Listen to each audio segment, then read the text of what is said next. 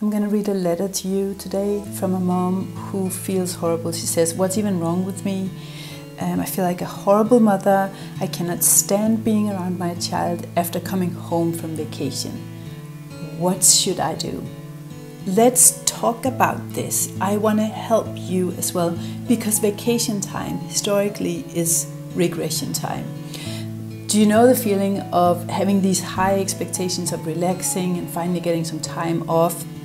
But also deep down at the back of your mind, you're fearing this vacation because what if it ends up in tears and tantrums and picky eating, and you end up giving in and just serving ice cream or all the foods that you've decided you wanted to remove to get your child to a better place, less symptoms and more independence. Don't worry, we got this. I have some tools for you and some tips for you, because there are some simple things that you can plan your way out of to avoid this regression during vacation or coming back. There are foods, actions, emotions, and traumas in you and the child that you can avoid. And I want to give you these tips and steps so that this year you don't want to feel like you need a break from the vacation. After being on vacation, you need a vacation to get over it. So you're not alone. This happens to everybody until you understand these reasons why it happens and what you can do to protect yourself from it, because regression is part of the autism turnaround process. Let's just face it. But there's a difference between regression that's breaking us and giving us this feeling of hopelessness, and regression that's actually letting us understand what's going on a deeper level, healing on a deeper level, and then move to a better outcome. So let's do it. Let's dive in and let's see how we can get you on vacation without regression and tantrums as much. Okay, let me read you this letter. "Hey Ninka, sorry for bothering you, but I wanted to ask you something. So I've been trying my best every single day, trying to be a good, loving mother, but I'm honestly finding it so hard right now when he's being hard and intense, and he is the autistic child. I find it hard to want to be around him because I nearly struggle to even like him when he does things that I absolutely hate. I feel like the world's worst mother because I don't even want to be around my son. What's wrong with me?" Do you know that feeling? Because I remember that feeling really well. "I arrived home from vacation Monday evening. We did have such a lovely time together abroad as a family, and then there were really a few hard moments with my son. He was a bit all over the place a few of the days, and symptoms were intense. We got through it though, but I know there were moments where I could have handled things better myself.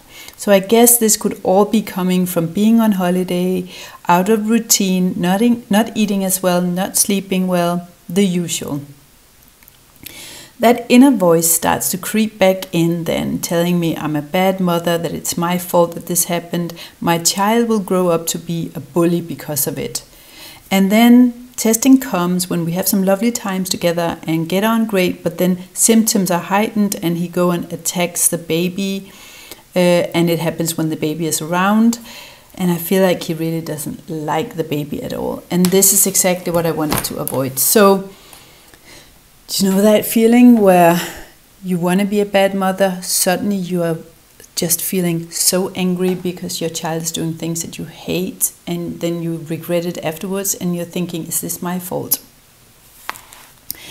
Let's remove the guilt and just acknowledge we are all human in a fallen world, and we will all make mistakes. Regression will happen to everyone. There are things that we can start to catch and change and realize, both when it comes to our own role in this, foods, lifestyle choices, emotional things, and how trauma, PTSD, trauma around being an autism mom, but also childhood trauma in our own lives, play a role in this. So this is really interesting.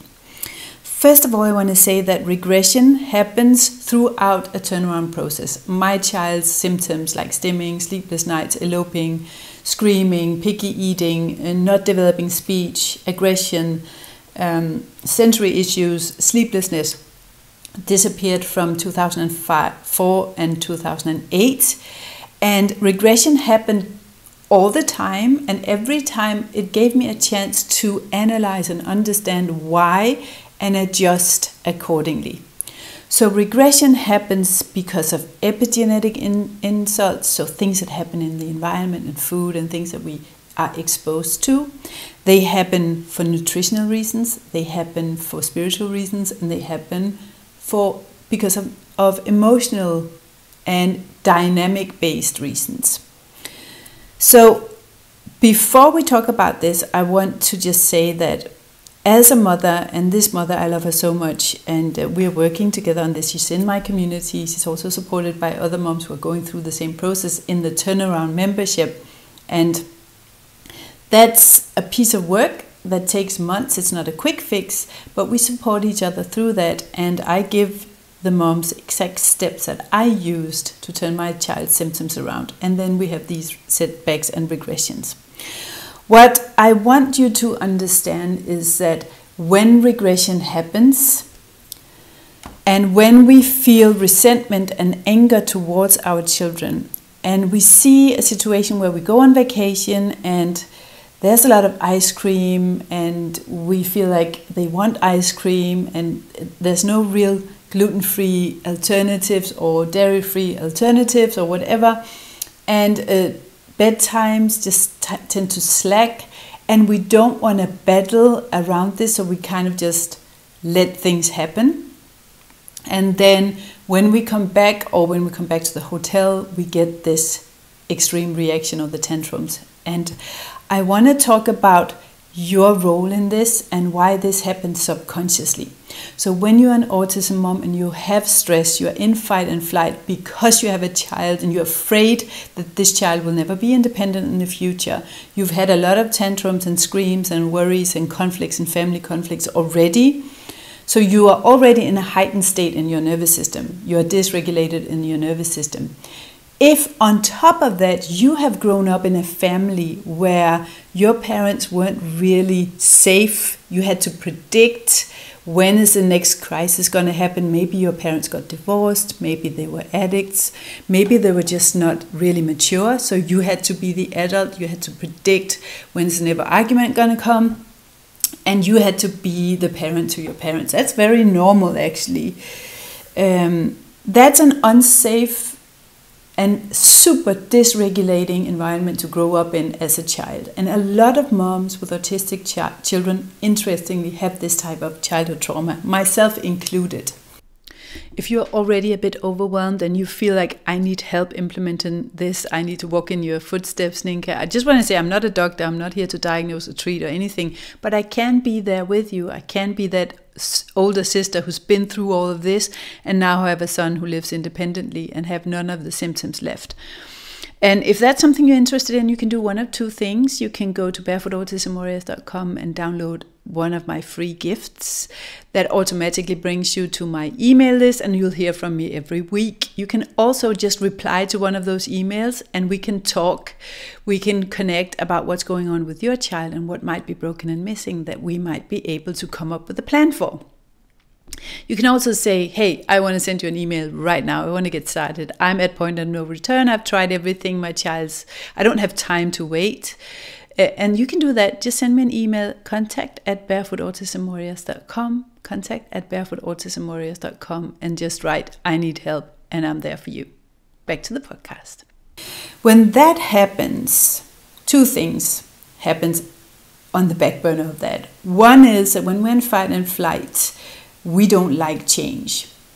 And so even if you are in a process where symptoms are changing in your child and in yourself, which is the case for this mom, her child has already lost a lot of symptoms. She has improved her stress. She was in a terrible state when she started. She's so much better now.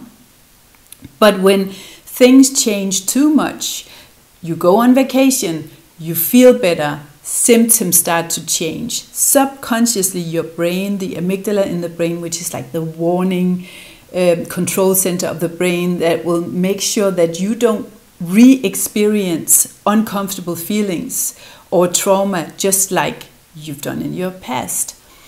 That part of the brain, when you're in fight and flight and when things are already stressful and dangerous, the brain will say, we don't need more changes here. It's already dangerous, because change to to a nervous system that's dysregulated and stressed out and in fight and flight, change equals danger, because you're still a jungle creature. So your body will think that change can mean, okay, there might be a lion around the corner. There might be something dangerous here. So let's maintain as much safety, as much environment that we know as humanly possible. Which means subconsciously you'll try to maintain autism and symptoms and chaos and conflicts because that's what you grew up with maybe, or that's what you're used to as an autism mom. So the brain will subconsciously sabotage your intention to get your child to a better place. So maybe you decided, we're not going gluten-free, we're not eating glutamates anymore, we're not eating processed foods because we want to turn symptoms around, we want to remove the triggers that are most obvious.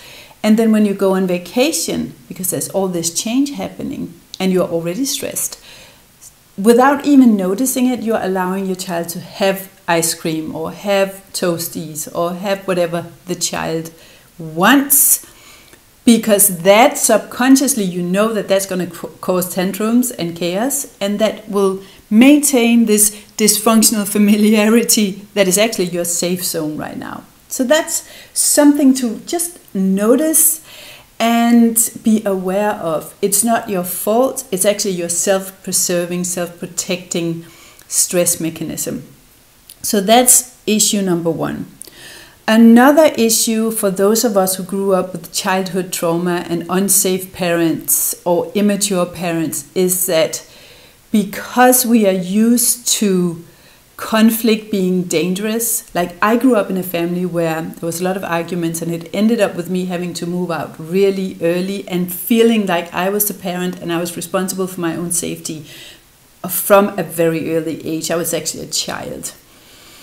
So conflict and chaos and anger does not feel safe, or did not feel safe for me for a long time until I learned how to heal that by being able to sit with anger without feeling threatened. Because anger was linked to conflicts between my parents, which was linked to, in my amygdala, me being kicked out, losing my mom's love, losing my dad's love, and being on your own. You might have similar conclusions, but whatever stress, fight and flight, and childhood trauma state you're in, it causes a dysregulated nervous system, which causes you to avoid conflict, numb out, or suddenly get angry out of the blue because you lose emotional control, you lose the ability to make good decisions. That is also linked to the part of the brain that needs to be calm and the part of the nervous system that regulates so that you can make good decisions and you can control your emotions and you can remain calm in stressful situations. So when we are avoiding conflict, or we are in reaction mode, or we are numbing out, what happens is that we let the child decide. Some red flags here when you are flatlining here is that you just say, oh, well, he wants candy or he wants ice cream, so I am just letting him do what he wants to do. And that actually is unsafe for the child. So it means that because you're in stress, because you're in trauma, because you're in fight and flight as an autism mom, you abandon the leadership and you say, well, he wants candy, he wants screen time, he doesn't want to go to bed. And if you let that happen and you don't step into leadership in that situation and you're afraid of conflict, so you don't draw clear lines and set boundaries, it's actually very unsafe for the child, because the child instinctively knows that you cannot lead, and so the child takes over that responsibility. So first of all, the child tests you. Is this really the case? Do I need to be the parent here? And so they amp up the regression and the anger and the frustration about lack of leadership. They have to test you even more. And they take over when you let the child decide what you're going to eat, what you're going to buy, what you're going to do, the child becomes a parent. And that's a very dysfunctional dynamic, and it's unhealthy for the child and unsafe for the child, and it creates more conflict. So interestingly, the more boundaries you set by clearly defining before you go on any vacation, I am in leadership when it comes to my child's turnaround process. And foods, actions and lifestyle choices that we make need to be in integrity and in alignment with the choice that I have made to turn symptoms around. Meaning I'm not going to eat or feed my children or buy or invest in things or allow things that actually make symptoms worse. And I'll get to what those are so that you can avoid them before and after vacation and during. So when you are in leadership and you choose that and you say no when you mean no and yes when you mean yes, yes, there might be a quick flare up and anger in your child, but it will be less persistent over time the more the child realizes she actually means it when she says yes and she sticks to her boundaries. And when we don't do that, children tend to keep testing us and pushing up against the lack of boundaries and step over the boundaries that are not there. So you becoming clear in your leadership and you learning that it is safe when anger comes up in your child. Many of us cannot handle anger and aggression in our children because when we grew up, it was linked to danger or addiction, or when we're in fight and flight as an autism mom, we read that as danger. And so if we don't calm down the nervous system, if we don't know how to heal ourselves, and if we don't know ourselves really well, we won't allow our children to test us like every normal, healthy child would.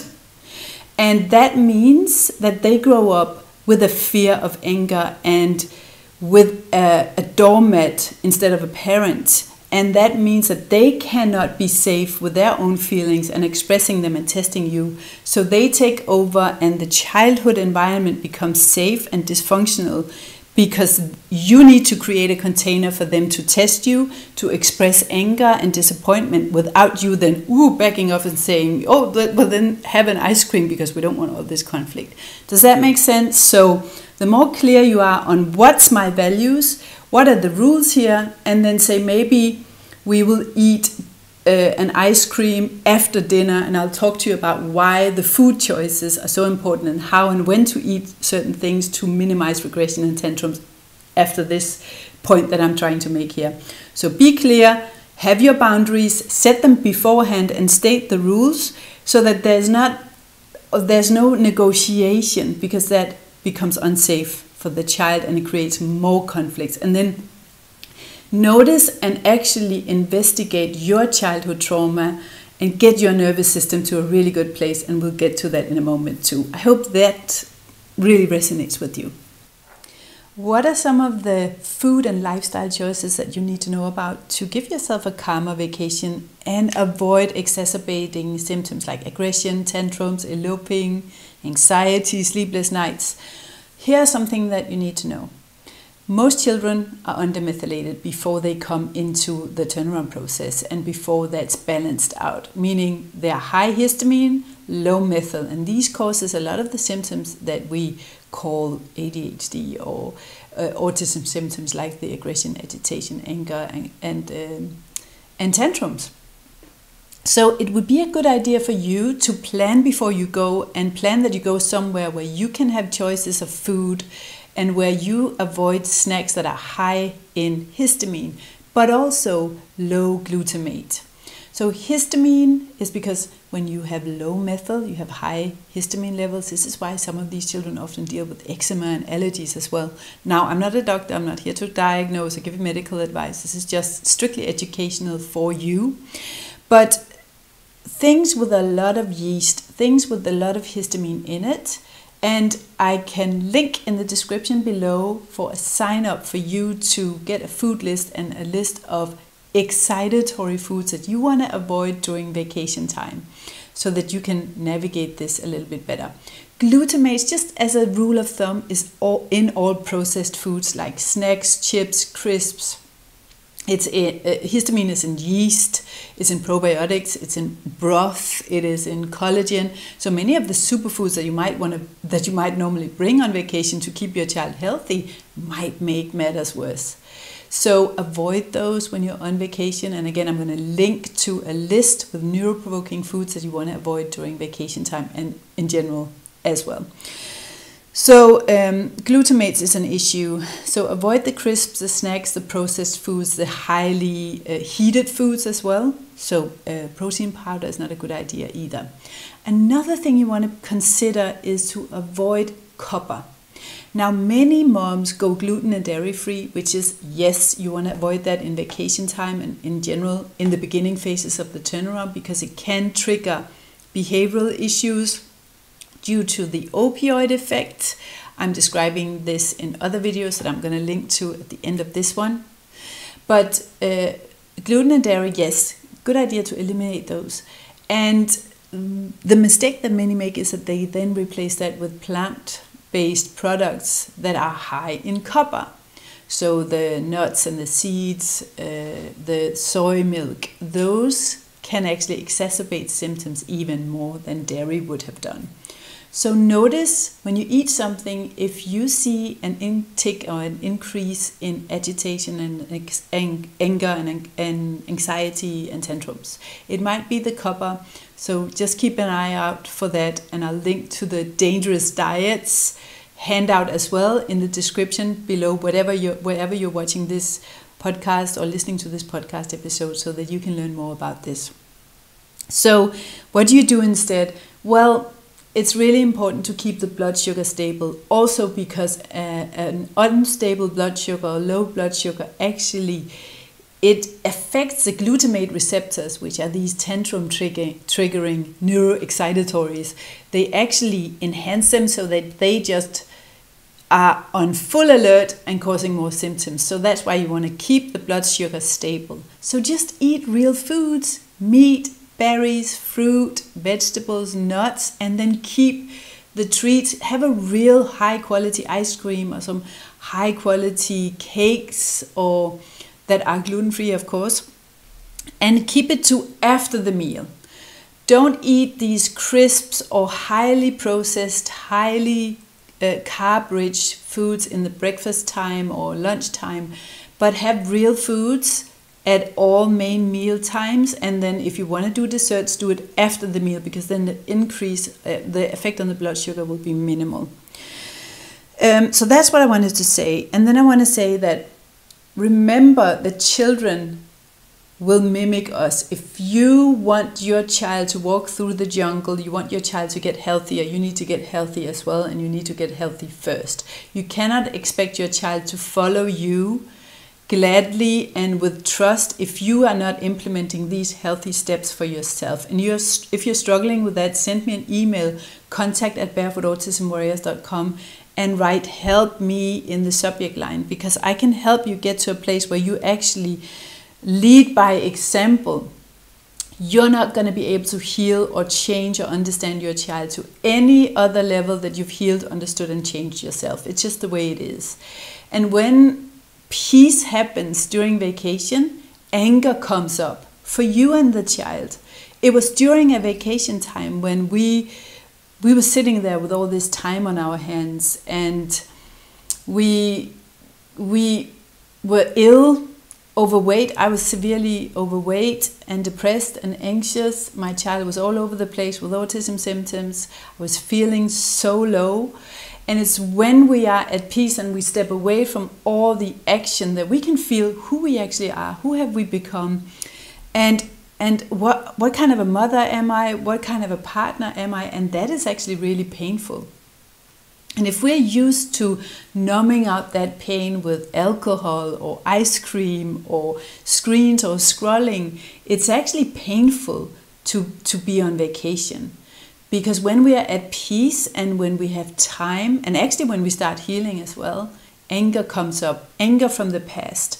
Anger from the grief of having a child that's struggling. Anger from your childhood maybe. So also allow your child to express anger that comes when we are silent, when you actually finally have time for this child. And then finally I want to say, many of these children actually express what we suppress, and they can also react to when we are not treating ourselves well.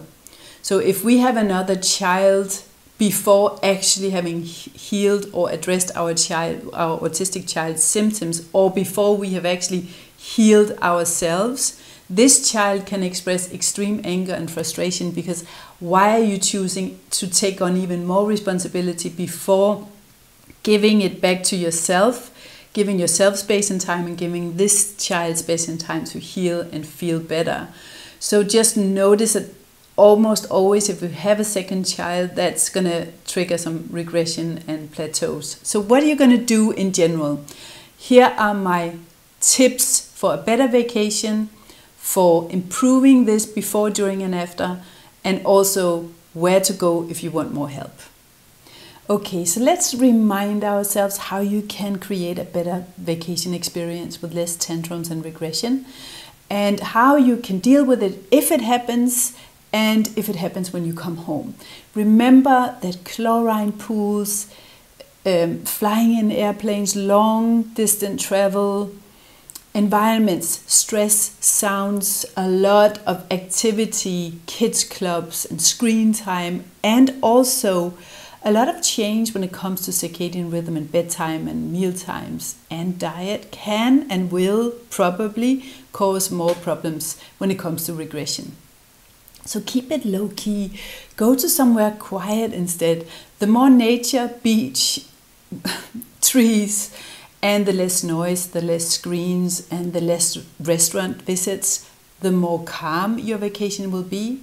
And remember that God wants you to rest. He wants you to enjoy. He wants you to feel peaceful after having worked for a long time on this project. So make sure that with your choices, you're actually maximizing the possibility of that actually happening for you, so that the vacation won't be more stressful than actually staying home. Go to a place in nature or go to a quiet place. Stick to your bedtimes. Stick to meal times, because the body is a clock and it prefers that we eat and sleep at the same time, even during vacation.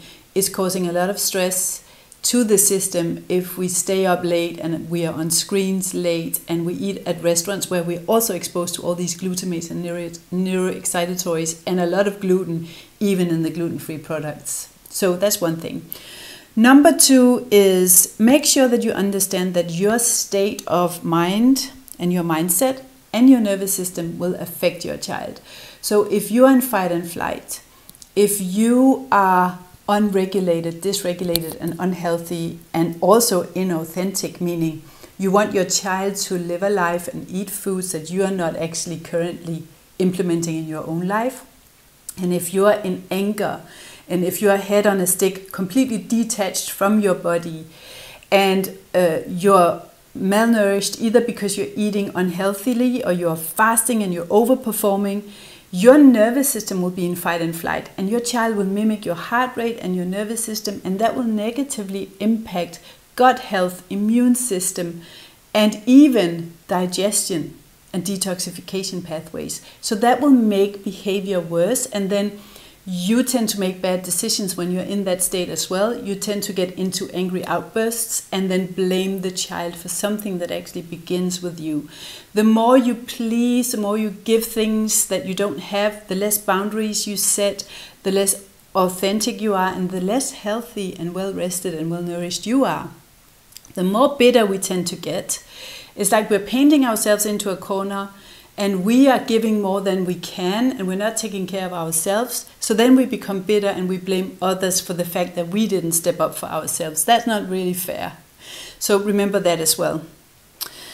When these things happen, what you can do is that you and also for prevention, you need to get outside every day and do your grounding, get sunlight to the skin, go to bed early, and movement outside, crawling, creeping, having fun games, balls and throwing balls and cross coordination, jumping trampolines, getting those stress hormones out of the body. There's like a yapping, stressful ADHD dog outside my window right now. But that is going to minimize and also deal with symptoms. And the more you can actually stay calm when these things happen, the better. If you prevent these blood sugar spikes by maintaining a healthy and nutritious breakfast, lunch and dinner with fats and meat and fruit, vegetables and berries. That's actually really going to be good for prevention as well. Maybe you can bring some digestive enzymes and some of those enzymes